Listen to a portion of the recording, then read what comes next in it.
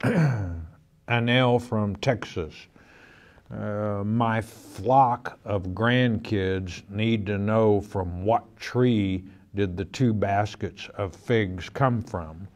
Do they refer to Ismeal and Isaac, Jacob and Esau, or who?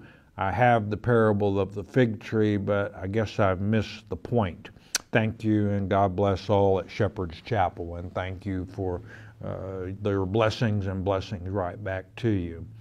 The 2 baskets of figs in Jeremiah chapter 24, what it's talking about, you have one basket that's very good, and you have one that's very naughty or evil.